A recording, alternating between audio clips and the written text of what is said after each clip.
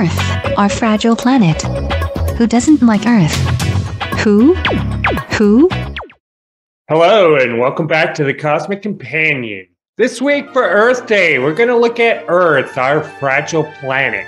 We're going to be joined later in the show by Dr. Katherine Calvin, Chief Scientist and Senior Climate Advisor for NASA. Earth, the planet nearest and dearest to our hearts, not to mention our feet, is our planetary cradle and for now our only home. As our species reaches out to other planets and beyond, our world will continue to be our birthplace in the cosmos. Throughout the last 4.5 billion years or so, the Earth has seen numerous traumatic events. The first of these took place when our planet was just a baby, less than 100 million years old. That's 5,218,000,000 weeks for all of you new parents out there. As the solid surface of the Earth was still taking shape, our nascent world was struck by a Mars-sized body called Theia, forming the moon. An earth-shattering kaboom. Life took root early on our young world, but for the vast majority of the history of our planet, this life remained simple, one-celled organisms. Who's simple? And were we to visit this time, we would find the Earth an alien, hostile world, wrapped in what we would quickly find to be a poisonous atmosphere.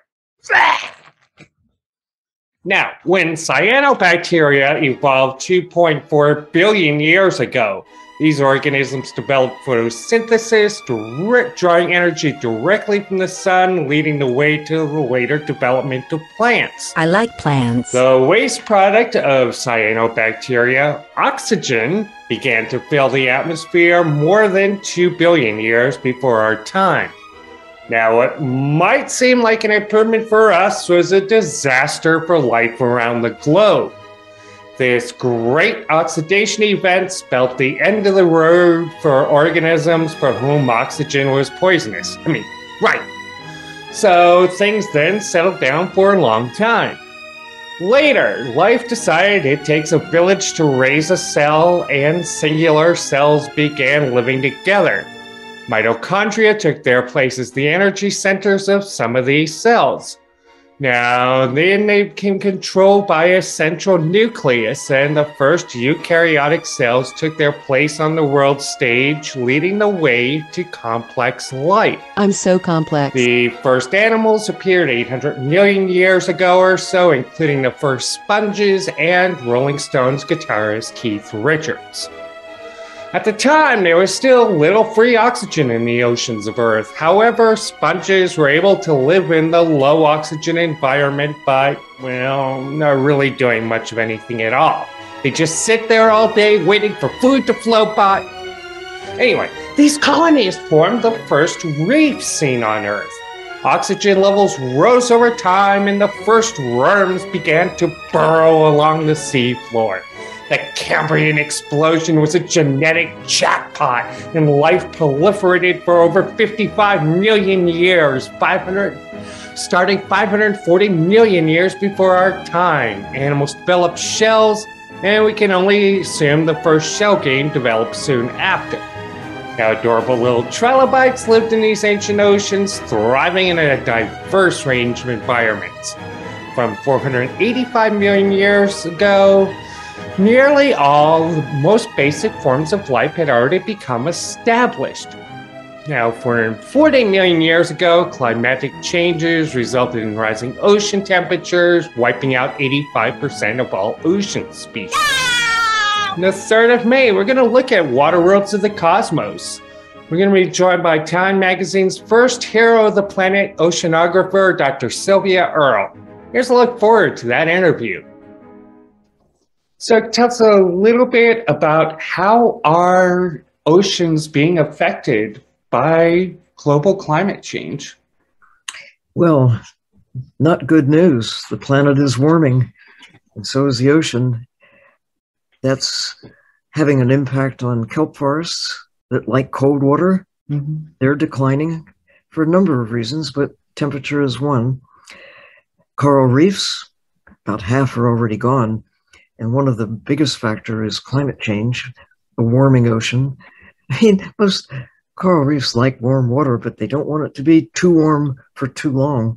Mm-hmm. Causes the zooxanthellae, the little organisms that live within the tissues of reef-building corals, to escape, and often that ends with the coral dying. So big problems, but also big news. We know what to do. Nations around the world, for the land and the sea, are committing to embracing on the order of at least 30% to give back to nature. We've taken so much throughout all of our history. It's overdue for us to restore health to forests and other natural systems on the land. Already about 15% of terrestrial areas are protected, only about 3% of the ocean. Yet the ocean is the dominant feature that governs climate, governs planetary chemistry. It's home for most of life on Earth. We have to really amp up in a hurry to safeguard our life support system. And we have a listener question. Mark from Ontario wants to know, is there a tipping point at some point in the future, 2028 or wherever, where the effects of global climate change on the oceans will be irreversible? And if so, when might it be? The when it might be is not precisely knowable, but that we are on a trend that does not bode well for the planet, for us. And climate scientists and biologists, others are saying, look, we've got the next 10 years, more or less. It doesn't mean that all at once life stops, but it's going to get harder and harder to reverse the warming trend. And the tipping point means that you get to a point where nothing we can do will be sufficient to achieve a turning point before those dreaded tipping points. It's still achievable according to the best and brightest minds out there. That's why this sense of urgency. Come on, we can do it. Why are we waiting? Why are we, just why not have that everyday sense of urgency every day? What can I do? What can I motivate our leaders to do? Who can we put in office who really understands and is willing to stand up and say, let's take the action that safeguards everything we care about. It's our security, it's our health. Oh, come on, it's our very existence. We need to be able to breathe. We need a climate. We need a temperature regime that favors us. We've had it for the better part of the last 10,000 years. And we're perversely, would seem, doing everything in our power to turn in the wrong direction. We need to just, flip it, do everything in our power to go in the right direction. And every one of us, not just the leaders of countries and companies, every one of us can do something. And together, it takes everybody doing something to, we can't all do the same things. All of us can be mindful of what's within our grasp to restore nature, to think of what we're doing that's harming nature, the choices we make about consuming ocean wildlife. It takes a bite out of our life support system. We got plenty of other things we can choose to eat. We don't have to eat tuna and swordfish and the wild things that are necessary to safeguard planetary chemistry and maintain the carbon cycle in a way that works in our favor. Some people need to eat ocean wildlife, but most of us do not. It's a choice, it's a habit, it's a luxury. And other things that we can do. What do we wear? How do we travel? What can we learn? What can we get others to be inspired to do? To look in the mirror and, ask yourself, what can I do today and every day to change the trajectory of decline into a better world now and far into the future? That's great. Thanks so much, Sylvia. It was great talking with you again. Great talking with you too. Happy Earth Day. Yes, Ocean Day. Ocean Day. 15 million years later, give or take, a few brave or perhaps foolhardy animals left the safety of the ocean and began to live on land. The first dinosaurs entered stage right 230 million years ago and ruled Earth for nearly 165 million years, much longer than humans have walked the Earth. The best known extinction event took place 66 million years ago when our planet was walloped by an asteroid the size of Mount Everest and dinosaurs exited stage left. Several species of humanoid creatures evolved a few million years ago, but by 40,000 years ago, only modern humans remained. This was the era when we developed the first musical instruments as well as began wearing shoes.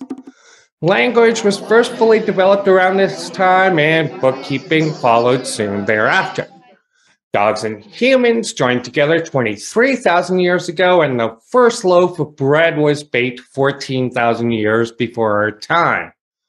Around 1760, the Industrial Revolution kicked off in Europe and North America.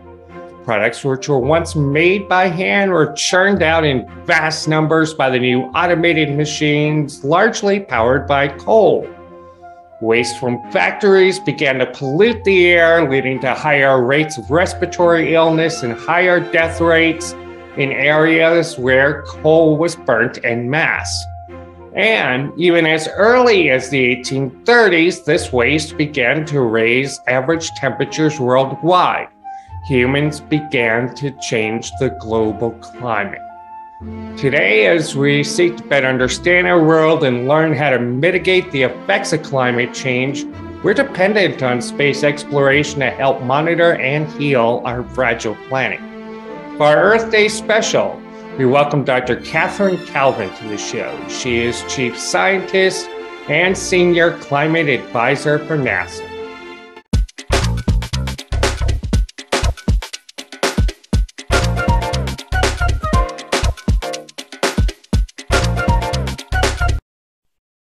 This week, for our special Earth Day episode of The Cosmic Companion, we are delighted to be joined by Dr. Kate Calvin.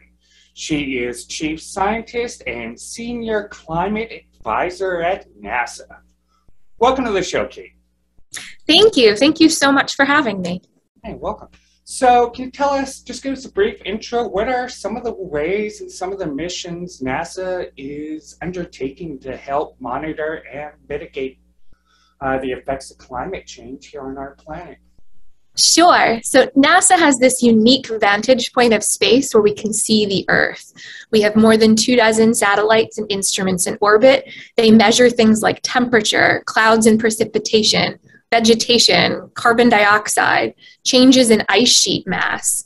And we've been collecting this information for decades. So we have a decades-long array of Earth and atmospheric data that allows us to see the state of the Earth today, but also how it's changed.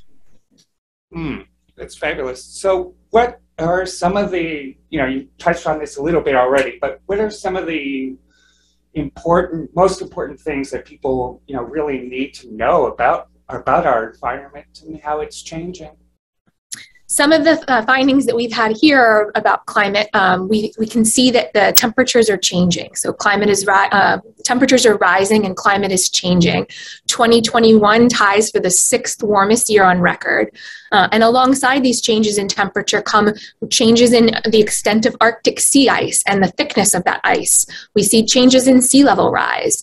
We see increases in extreme events like heat waves and wildfires that come along with these increases in global mean temperature.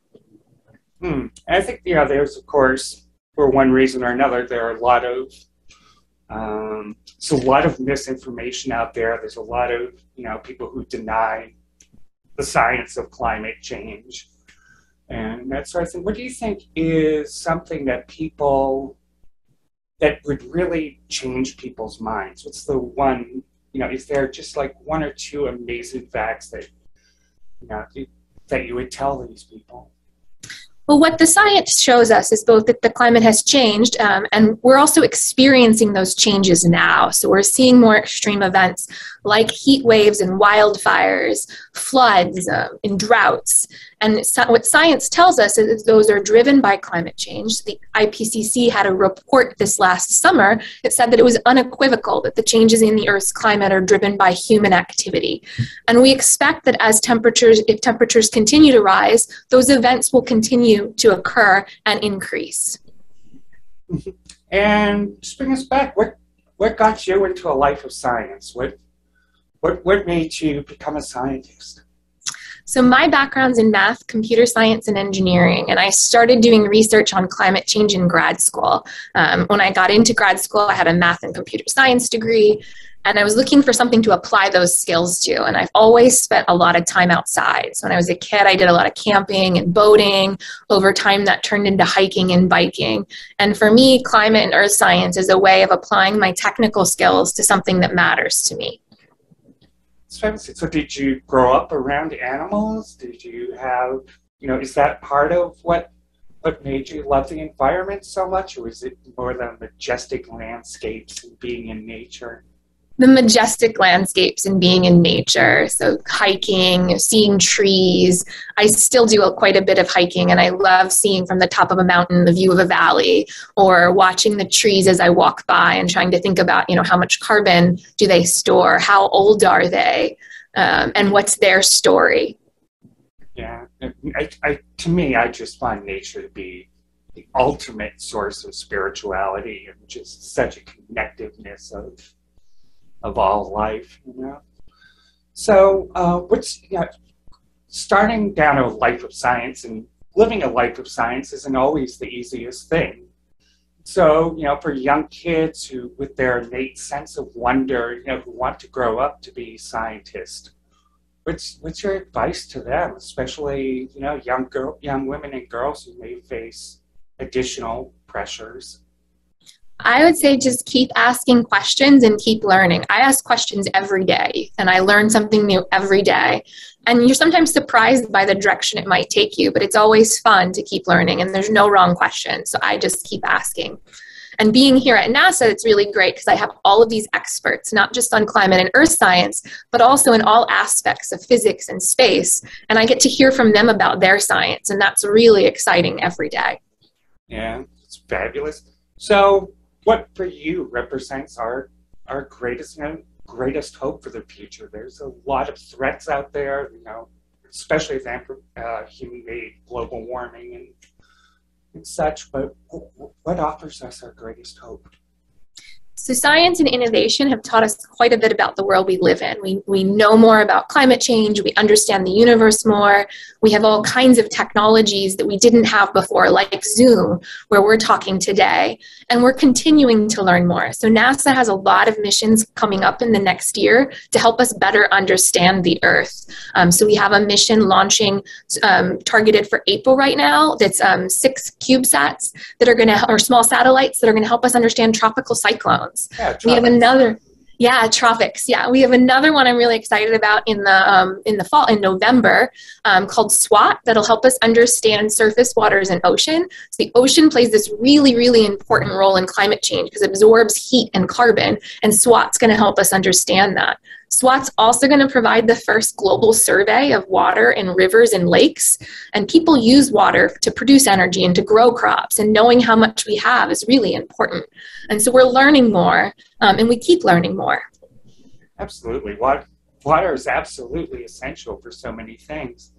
And certainly there's also the EMIT mission, looking at mineral dust in the atmosphere and how that affects things as well.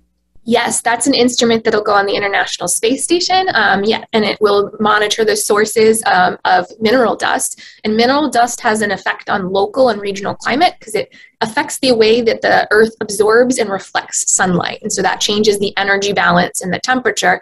It also has impacts on air quality, which has implications for human health and ecosystems. Fabulous. And finally, how do you see, there's so many new private organizations, especially SpaceX going up and putting satellites into orbit around the Earth. How do you see private space flight and private space companies interacting with and contributing to our knowledge about the planet? So I can only really comment on NASA missions, but we do have commercial partners that help us with our missions. You mentioned SpaceX, and we have a number of other partners. If you want to know more about how we're enabling commercial market in low Earth orbit, we have some experts in that. I can talk more about the science that's going on, like on the International Space Station. On the space station, we have a bunch of instruments. We've mentioned EMIT. There are other ones that monitor carbon dioxide or other factors. We also learn quite a bit about Earth from living in space. So some of the growing crops at the space station has informed the way we grow crops in indoor agriculture facilities in the US. Right. And so finally, I'm just going to get one more question out of you. Sure. How difficult do you see the process of putting life into space? I mean, if we're going to live on the moon and on Mars, we're going to have to grow our own crops there. So we've learned things from the International Space Station about that. And so NASA researchers have worked on LED lighting that's used in the space station. It also is used in indoor agriculture facilities. We've also worked with people to produce a fertilizer that releases nutrients to the roots of the plant at the rate they need it. And that helps us grow crops in space. It also has value back on Earth where it can reduce runoff into rivers and lakes. That's great. Well, thanks so much, Kate. It was fabulous talking with you. Yeah, thank you. And now it's Dr. Katherine Calvin, Chief Scientist and Senior Climate Advisor for NASA. Happy Earth Day.